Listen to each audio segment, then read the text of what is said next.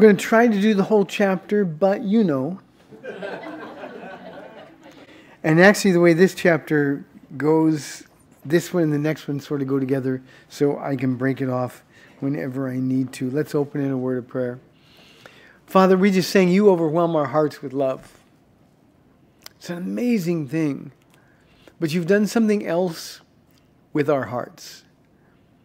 While overwhelming us with your love, Lord, you have poured out your love into our hearts.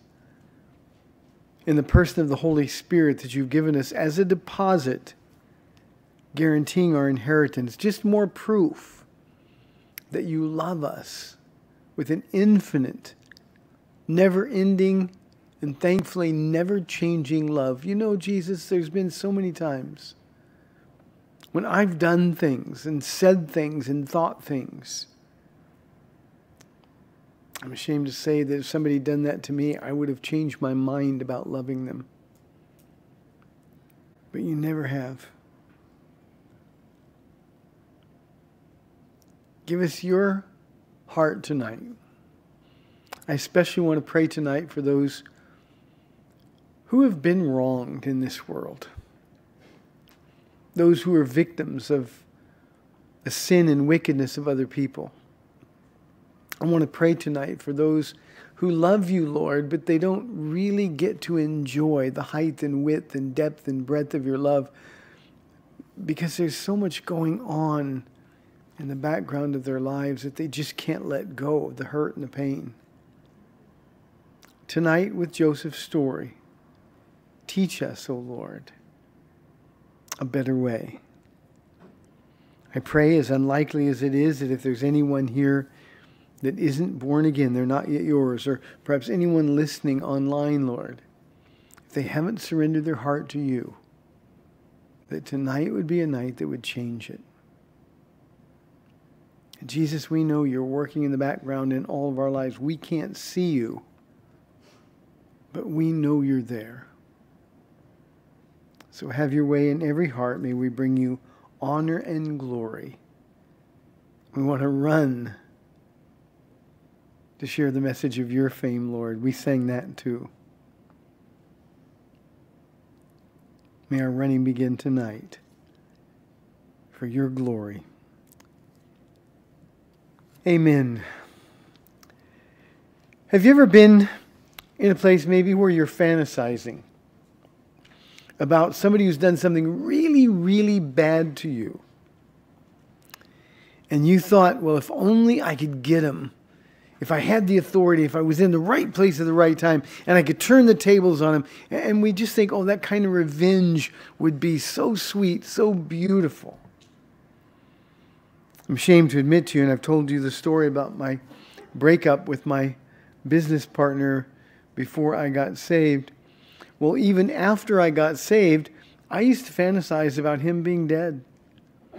He was a pilot, and every time I would read in the local newspaper that there was an airplane crash, I would think maybe it's him, and he's going to get his. And then I would think about being in a public place and being able to embarrass him and humiliate him. Well, I'm not proud of that. Even after I was a Christian, when I should have known better. I don't know about you, maybe I'm the only one, but my flesh was crying out for vengeance. Well, thankfully in our story tonight, such is not the case with Joseph. He is in a position of power and authority. And tonight, as he encounters face to face the very people responsible for 13 years of being sold into slavery and being a prisoner, of feeling forgotten by God, forgotten by everybody else, he looks at his brothers. And well, let's just say that his heart is a lot more charitable than mine was, probably more than most of ours is. However, tonight we can learn to be like Joseph. Verse 1 said, when Jacob learned Now, what's happening here is God's plan is coming into focus. Now, if you're Joseph, it didn't look like God had a plan. We've talked about Joseph and how he wasn't bitter, how he always kept his eyes on the Lord. But honestly, because he's a human, we know that he struggled. He struggled with the whys, and I don't deserve this, and it's not fair. The same things that we struggle with even now. But as we begin tonight, God's plan is coming to fruition. So when Jacob learned that there was grain in Egypt, he said to his sons, "Why do you just keep looking at each other?" He continued, "I've heard that there is grain in Egypt. Go down there and buy some for us so that we may live and not die." Now to Jacob, this just makes sense. He's old. He's got Benjamin. He's got other wives in the picture. So his grown sons, they're men. By this time, the sons are in their mid-60s. And he says, "Go fix this. Why are you just standing around doing nothing?" And literally, this says in Hebrew, "Why are you looking at each other with puzzled faces?" Now, this is important. There is a reason that they're looking at each other with puzzled faces. We're going to see tonight that their consciences are gripped by and with, consumed by guilt. Guilt is an absolute killer. For those of you carrying around guilt from your past lives, you got to lose it. You've got to lose it, because guilt will hide from you the blessings of God. They'll be there. They're available to you, but you won't see them. You'll miss them completely. And Joseph's brothers are riddled with guilt. Now, no doubt, they didn't talk about what they did to Joseph openly. It was one of those things that you did a long time ago and you tried to push it way, way, way down in the background, and yet it was always there at the surface. And we're going to see that guilt come bubbling over tonight and in our next couple of studies as well. But now we've got Egypt, the Nile having failed, grain, we'll see, I think it's verse 5, even in Canaan, it's unavailable. Egypt is the only answer. So Jacob thinks, well, it makes sense. You men, you go do something about it. Now, why would there be a puzzled look on their faces? Well, I believe it was because they knew that Egypt was probably where Joseph ended up. Their last trip to Egypt, they didn't want to go back. Joseph is there. That's a part of my past that I just want to forget about. I don't want to think about it. It hurts too much. And we're going to find tonight, and I hope some of you find tonight, that the more you try to push all of that stuff in the background and don't deal with it honestly before God, the more difficult it's going to be to move on with God. And I think they looked at each other when Jacob said, "Go to Egypt and get us some grain." I think they looked at each other and sort of gulped and thought, well, I don't think we should go there. Guilt will be with them because they don't deal with it. Guilt will be with you if you don't deal with it. For the sons, it'll be with them throughout this chapter and the next. And it is a key theme all the way to the end of the book of Genesis. Their consciences have been searing since they returned to their father with the lie that Joseph had been killed by a wild animal.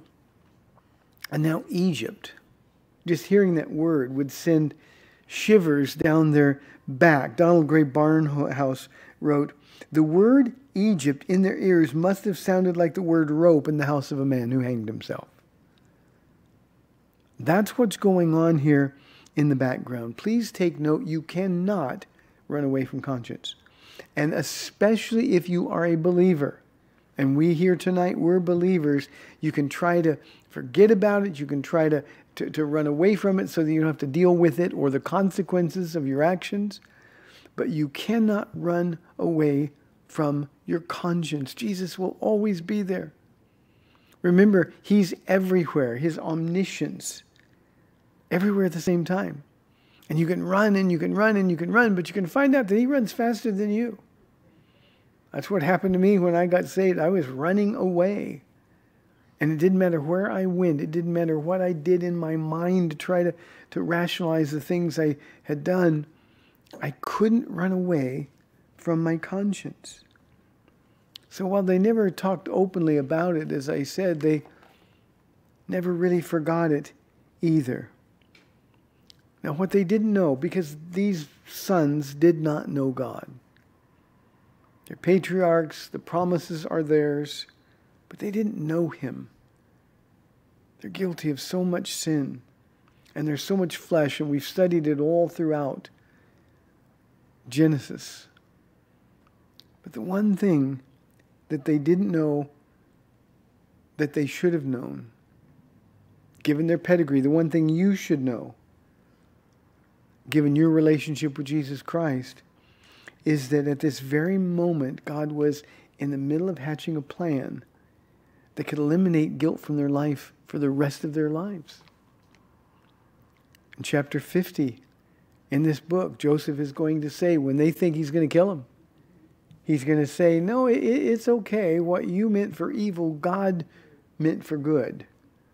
And God's plan comes into focus for Joseph. The problem is that these brothers,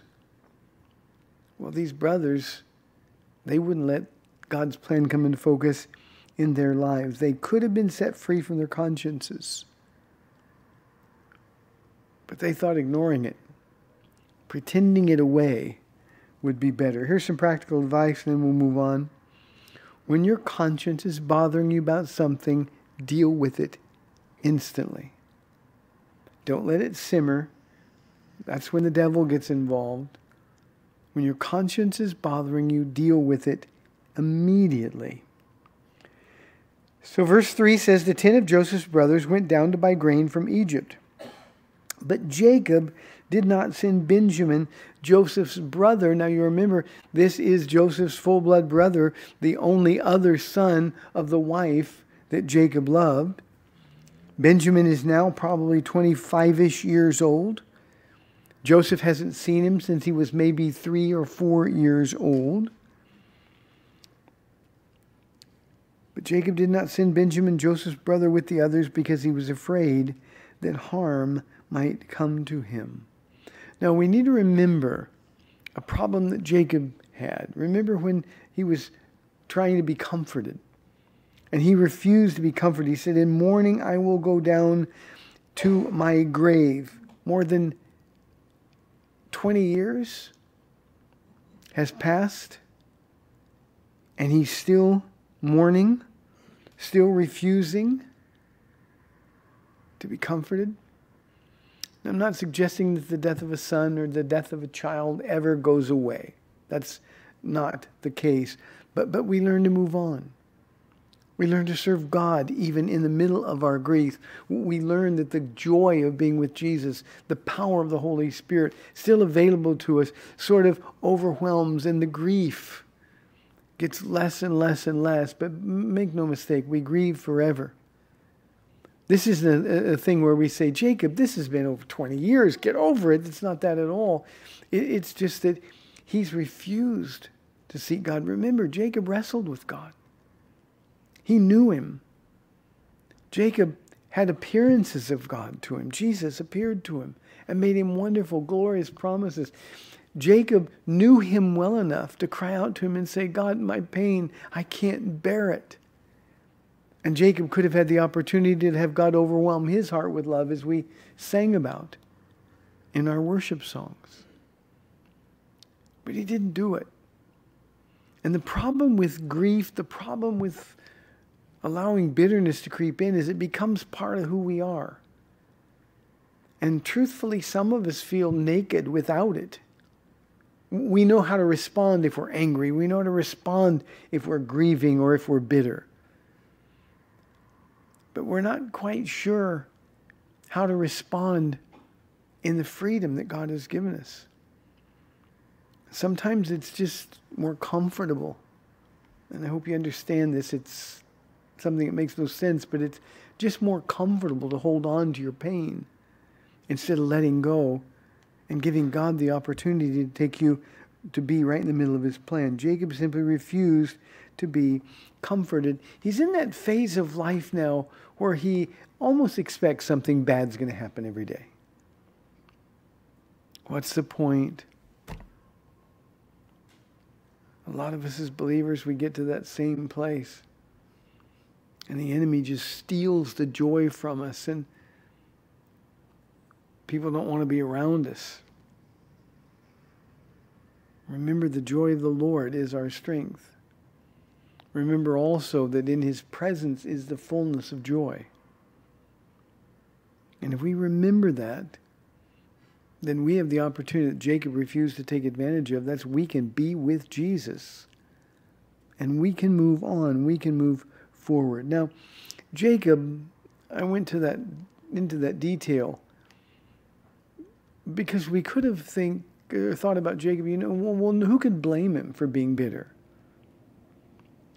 But in our story, who had more right to be bitter? Jacob or Joseph? It wasn't Jacob who was dropped into a cistern as his brothers planned his death. It wasn't Jacob who was sold into slavery. It wasn't Jacob who became a slave in the household of Potiphar. And even though God was blessing his work, it wasn't Jacob who was approached by Potiphar's wife and doing the right thing, he ran away.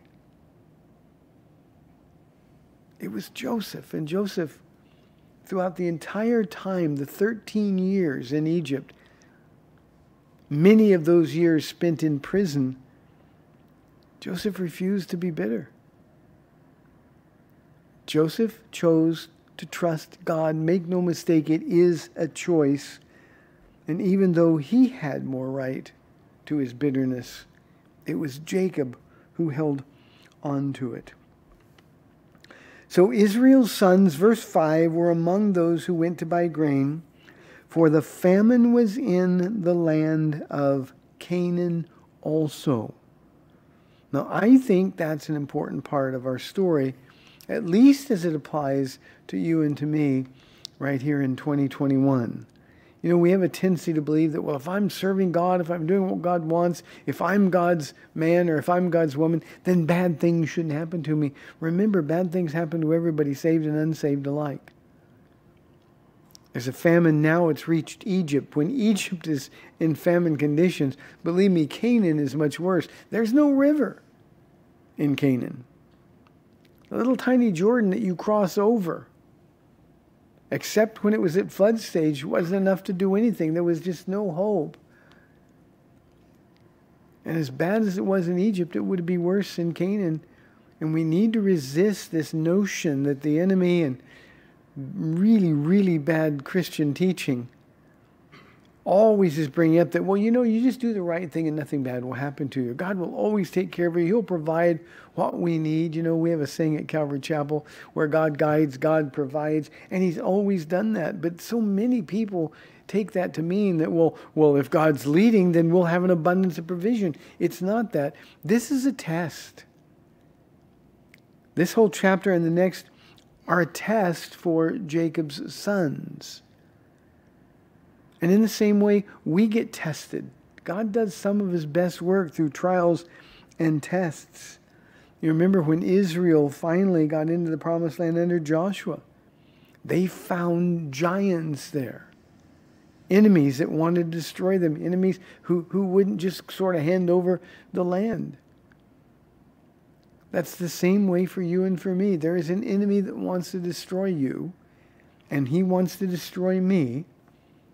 And he's going to do anything and everything he can, especially when you're right in the middle of God's will. Don't get discouraged when you find yourself being tested. God does a lot of really, really thorough cleaning of our hearts in the middle of tests and trials.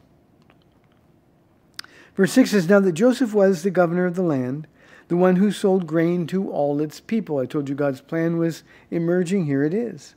So when Joseph's brothers arrived, they bowed down to him with their faces to the ground.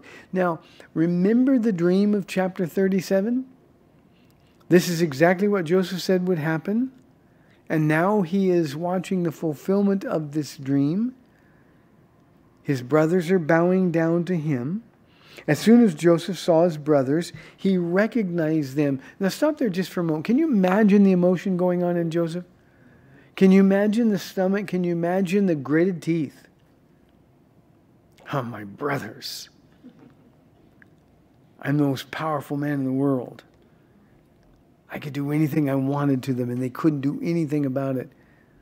Well, remember, Joseph's not like me.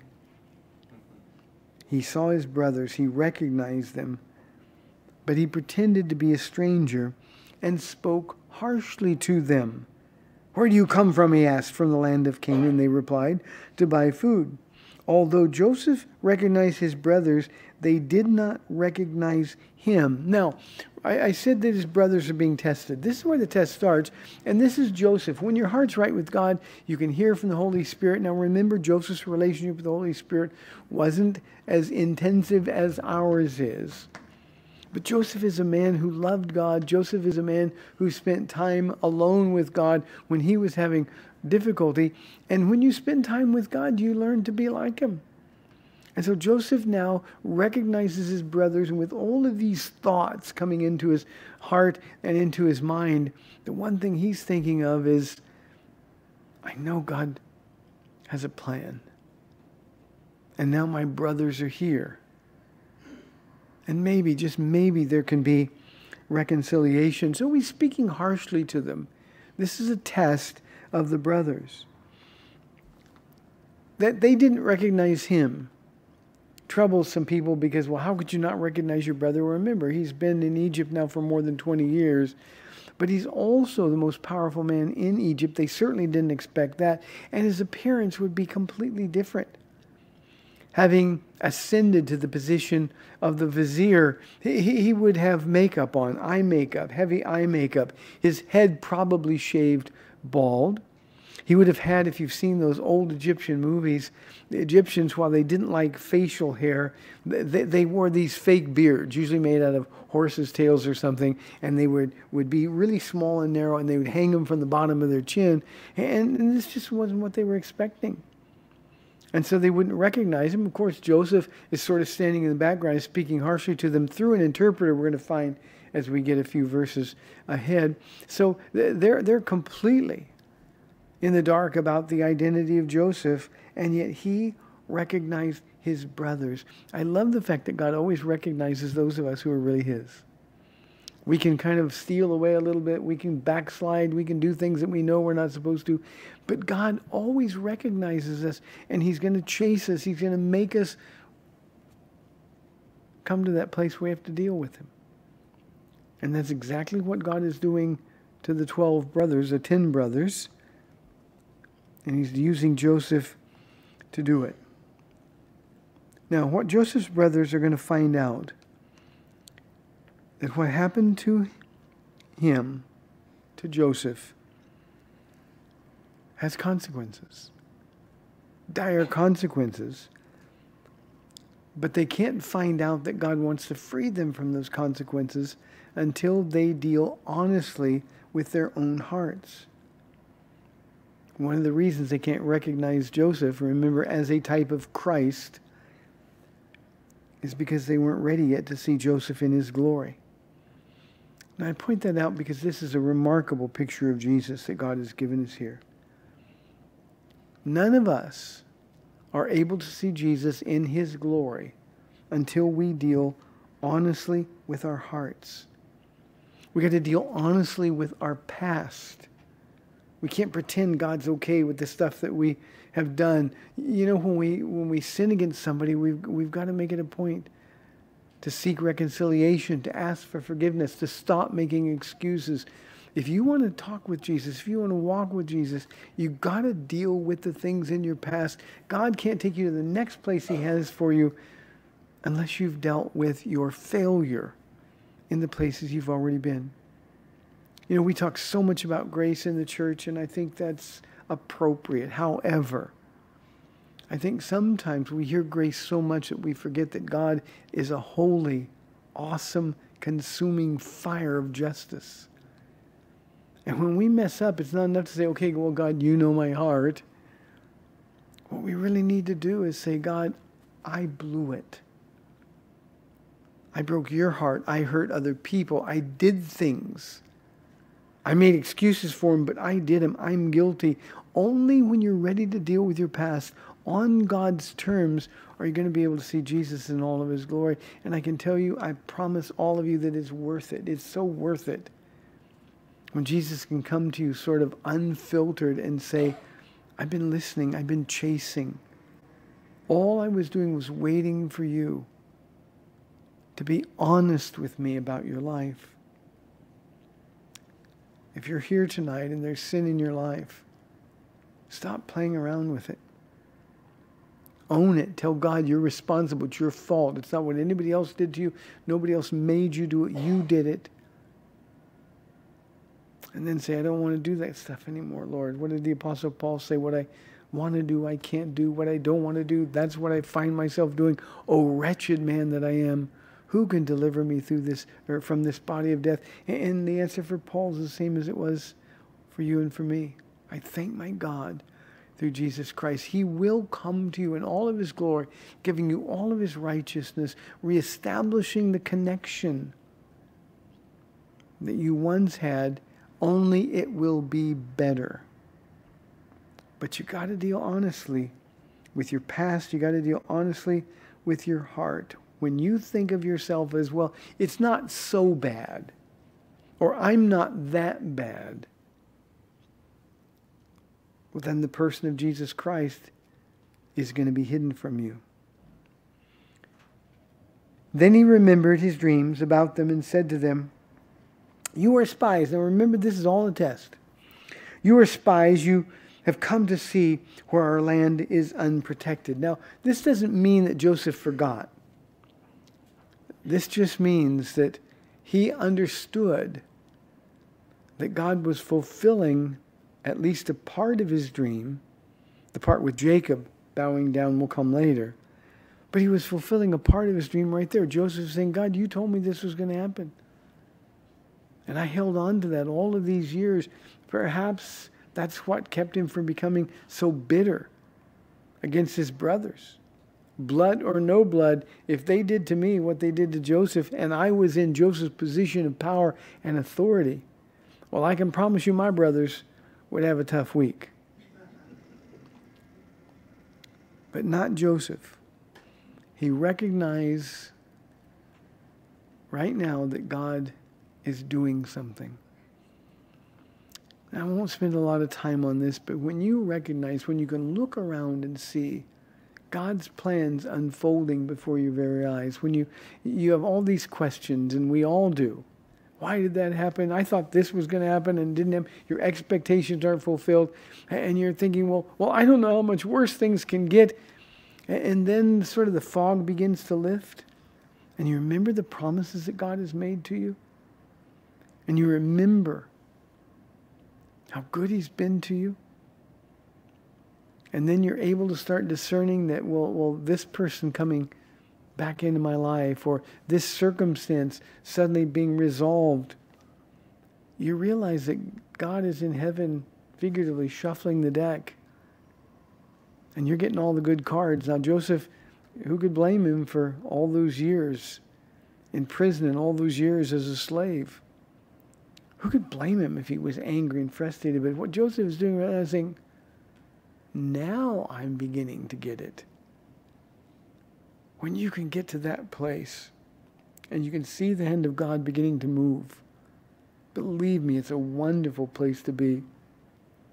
Because you know right then that you're in the perfect will of God. No, my Lord, they answered.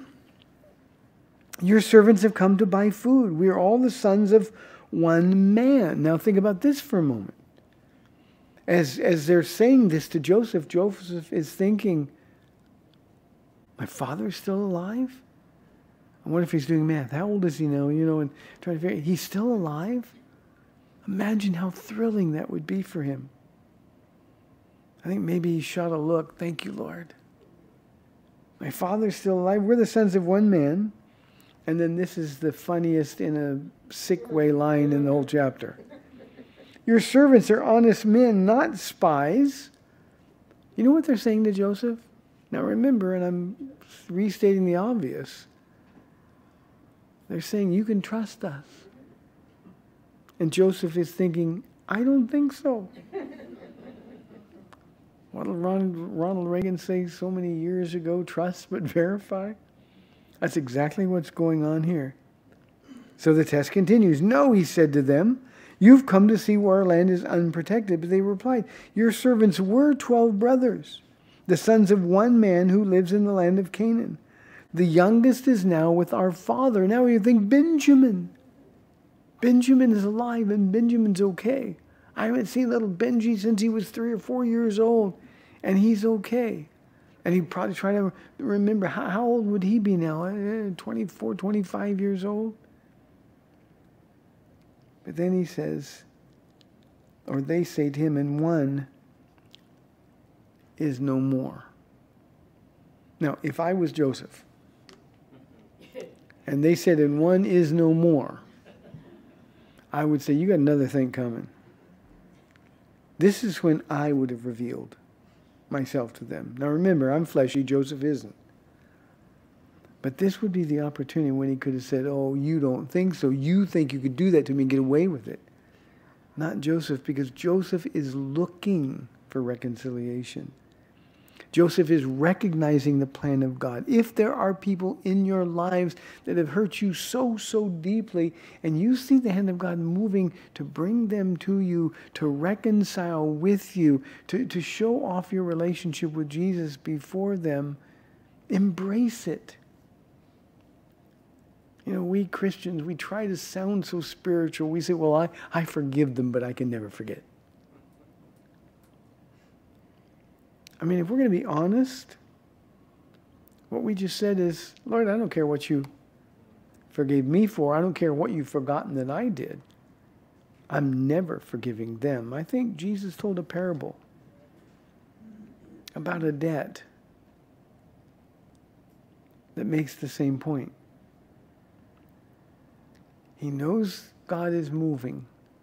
He sees this plan unfolding. Instead of being resistant to it, he's embracing it, because here's what Joseph knows by now. He knows that, well, from prison, he's now the most powerful man in the world. That had to be the hand of God. And what he knows, and what I want you to know tonight, is that whatever God has for you, no matter your initial reaction, whatever God has for you is the best possible thing for you, and you don't want to miss not one bit of it. So now he's embracing it, and one is no more. Joseph said to them, it's just as I told you, you are spies. And this is how you will be tested. As surely as Pharaoh lives, you will not leave this place unless your youngest brother come here. Now, the 10 brothers already know that Benjamin's not coming. After Jacob's grief over the loss of Joseph, he's not going to let Benjamin, the last son of his beloved wife, out of his sight. Here's your test. Bring your younger brother back. I'll find out if you're telling the truth. He says in verse 16, send one of your number to get your brother. The rest of you will be kept in prison so that your words may be tested to see if you are telling the truth. If you are not, then as surely as Pharaoh lives, you are spies. And the idea there is that will be a death penalty. And then look at verse 17. And he put them all in custody for 3 days. Now, people are always trying to look for the significance of being in custody for 3 days. It's not anything related to Jesus being risen from the dead. All Joseph is doing is giving them an opportunity to be alone with one another and with God. That's all he's doing. Imagine the conversations between the 10. Now, we have a little bit of a picture of that conversation coming up. But while they're in jail, while they're in confinement, it doesn't mean they were in a jail cell. They were just sequestered away from everybody else and they're left to their own. Can you imagine how difficult those 3 days were? I always think about the Apostle Paul when he was Saul of Tarsus. And after meeting Jesus on the road to Damascus, he was blind for 3 days. They had to lead him into the city and put him in a home where he'd be safe. And they just shut the door, and he was alone. And people always say, well, that was the worst 3 days of his life. It wasn't. Those were the best 3 days of Saul's life. Because that was when he could deal with God. That's when he could really admit that his heart was to hurt God and God's people. 3 days alone with Jesus will change you. Well, the brothers would have to deal with their consciences and their fear during these 3 days. On the third day, Joseph said to them, "Do this and you will live, for I fear God." Now, that's not an accident. This should have raised all of their eyebrows. Their consciences were so seared that they sort of didn't get the message. For I fear God. This is an opening for each of the brothers to say, you fear God? That's a very Jewish phrase. Joseph is saying, hint, hint. I think he's probably looking at him going, I fear God. They should have run through that opportunity. They should, you fear God? Well, we fear God. Our father Jacob knows all about this God. But sometimes, remember I said earlier, guilt will keep you from seeing the blessing of God when it's standing right before you. It's the case here. They should be willing now to at least explore in conversation with Joseph about this God that he says he fears. If you are honest men, let one of your brothers stay here in prison, while the rest of you go and take grain back for your starving households. But you must bring your youngest brother, to me, so that your words may be verified and that you may not die. This they proceeded to do. They said to one another, surely we are being punished. Remember the 3 days of conversation. Surely we're being punished because of our brother. We saw how distressed he was when he pleaded with us for his life, but we would not listen. That's why the distress has come upon us. What they're saying is, look, God's getting even with us. Joseph's cries from that cistern would have haunted them for all these years. And again, they would do their best to sort of stuff it in the deep, dark regions of their brain. But now it's all coming out. The guilt is coming out, and they know they're guilty. They know they're guilty. They know they need to be held accountable. And what they're saying to one another now is, this is God. We deserve this. This is because of what we have done. So, flesh rises again. They start pointing fingers. Reuben replied, didn't I tell you not to sin against the boy? But you wouldn't listen. Simeon, it's your fault. And it's just not at all the way they should respond. Now we must give an accounting for his blood. Now that is a statement of responsibility. We did it, we're busted, and now we're going to pay for it. They finally understand that without taking responsibility, their guilt remains with them. By the way, this is always the first step in getting right with God. We got to stop making excuses for the things that we do. We got to accept responsibility, and the way we do that is to confess. Now, I wish I had a little bit more time, but I want to talk to you about confession for a moment. We serve a God, we sang, and I hope you believe it, we serve a God who overwhelms our heart with love. Do you really know that you can trust him to forgive you? I mean, if we really knew it, I mean, we all know it intellectually, but I mean, if you really knew it from head to heart, then when you messed up, you'd be so quick to ask God to forgive you. You'd confess your sins.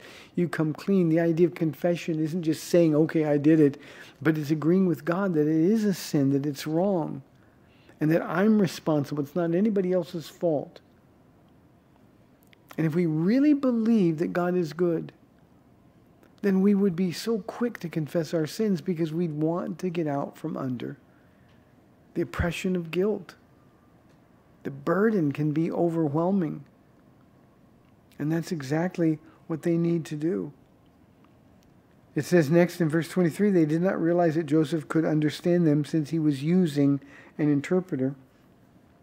He turned away from them and began to weep, but then turned back and spoke to them again. He had Simeon taken from them and bound before their eyes. Now, the reason Simeon would be taken is because his is the hardest of all the hearts.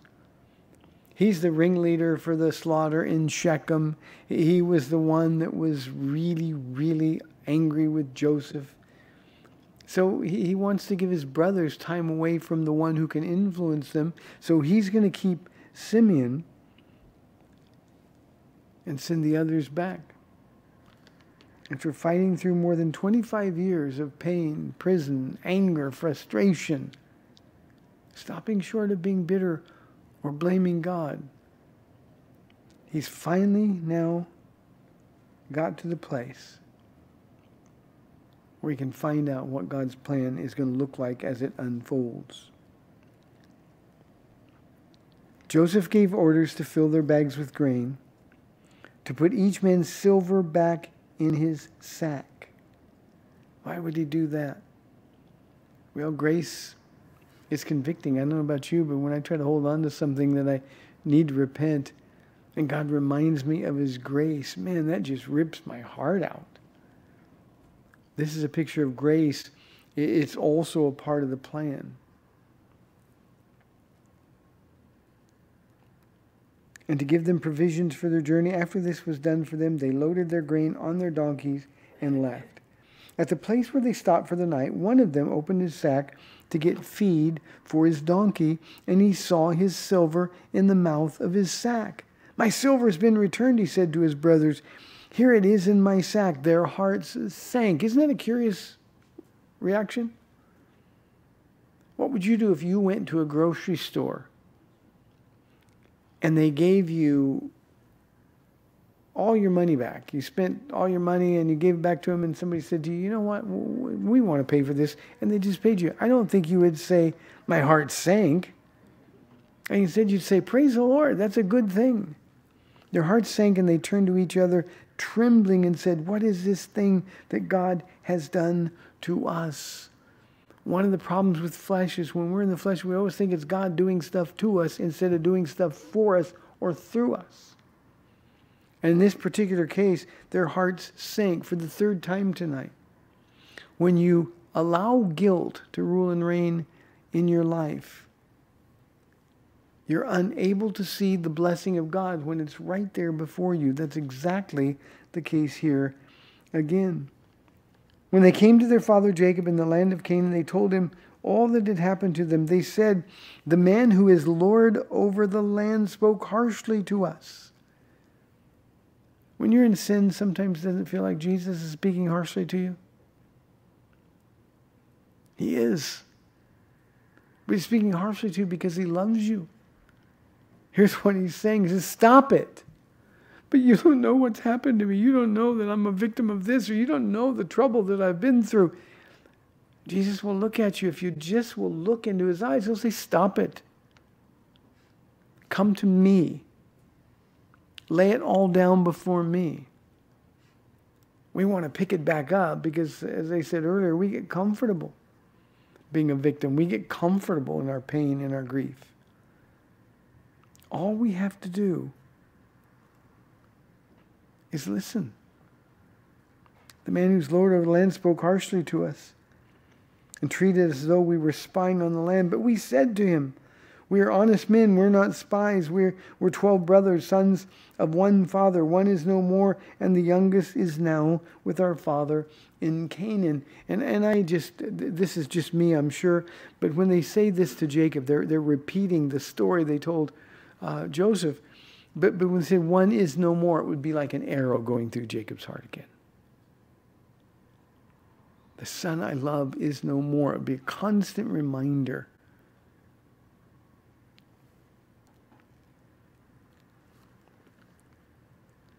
Looking back to verse 22 for a minute, Reuben is aware that their sin against Joseph is the cause of all their troubles. But now they're still not quite ready to be honest with their father. I mean, who can blame them? How do you tell your father that you faked Joseph's death and sold him into slavery? Now they're going to have to cross this bridge later. That's another lesson for us. You can put it off now. You can say, no, I can't deal with that now. But you're going to have to deal with it later, because God is going to chase you to the ends of the earth. You run from your conscience, but you can't run far enough or fast enough. And the result is going to be that these 10 brothers are going to continue to suffer. Then the man who is Lord over the land said to us, this is how I will know whether you are honest men. Leave one of your brothers here with me and take food for your starving households and go. But bring your youngest brother to me. I can almost see Jacob sort of taking Benjamin and pulling him behind him and saying, through my dead body, he's going nowhere. But bring your youngest brother to me, so I will know that you are not spies but honest men. Then I will give your brother back to you, and you can trade in the land. I think it's strange that they didn't tell Jacob that this man who is Lord over the land also said he fears God. I just think that's strange. I would think that's the one thing that I would bring to my father. I would say, there's still hope. There's hope. He fears God. We'll go to him. He fears God. We'll be okay. This is an opportunity for somebody to step up and demonstrate faith.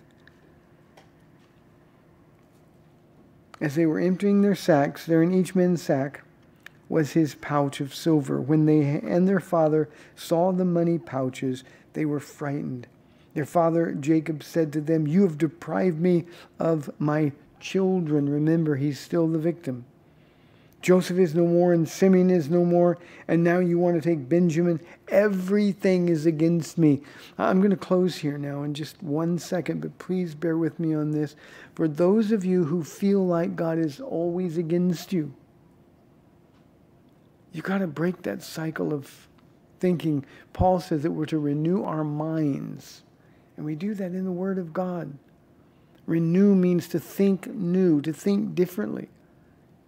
You're not a victim. God is for you. If God is for you, who can be against you? You have to completely eliminate the promises of the New Testament to believe that God is out to get you, or that God is angry at you, or that God is, well, he's just not going to bless me. We've got to get out of that spiritual rut. It's the lies of the enemy. It's the lives of the people. I tell you all the time how much God loves you. And I know a bunch of you sit there and say, well, he doesn't love me. If he loved me, this wouldn't be happening, or that wouldn't be happening. Or if he loved me, I wouldn't be alone. If he loved me, I wouldn't be sick. Whatever it is, you've got to break that rut. Because if you don't, then you too are going to miss the blessings of God that are right before your face. Reuben jumps in again, all in the flesh. Then Reuben said to his father, you may put both of my sons to death if I do not bring him back to you. Entrust him to my care, and I will bring him back. Why did he think that was going to make Jacob feel better? Okay, so I'll kill your grandsons, my grandsons, and somehow that's going to make me feel better. This is an insincere attempt to get Jacob to do what Reuben and the other brothers know needs to be done. They need to get food or they're going to die. Now I'm going to posit something and we'll kind of flesh it out a little bit in our study next time. I don't think Reuben would have made that offer had he known that the man that was Lord over the land in Egypt was Joseph. What do you think he would have done? Okay, well, if we go back and I'll bring him back to you, I'm going to have to tell you that Joseph is alive. I don't think he would have done that. But Jacob said, my son will not go down there with you. His brother is dead, and he is the only one left. He once again makes the others feel good. If harm comes to him on the journey you are taking, you will bring my gray head down to the grave in sorrow. This is just a really difficult place to be. We know he's going to relent. Never say never to God. I won't do this. Paula said, I'm not going to Texas.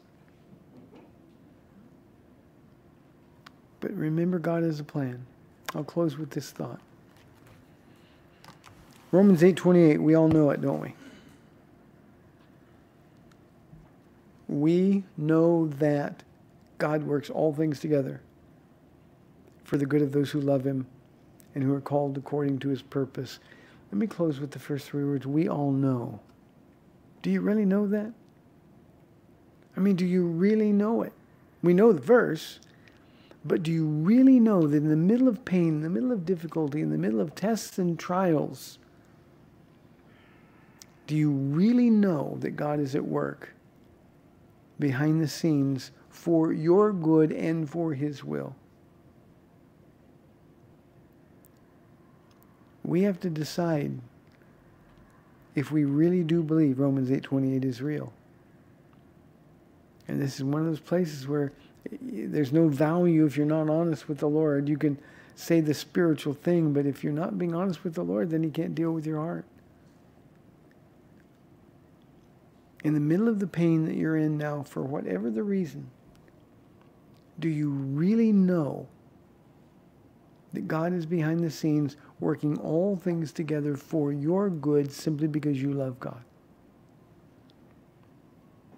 I'm going to ask you between now and next week, and more practically to the end of the book of Genesis, to wrestle with that verse and decide whether you really believe it or not. Because believing it is a key to seeing and experiencing the blessings of God in your life, even through really difficult times. The story gets better. We'll continue it next week. Father, we're grateful for your love.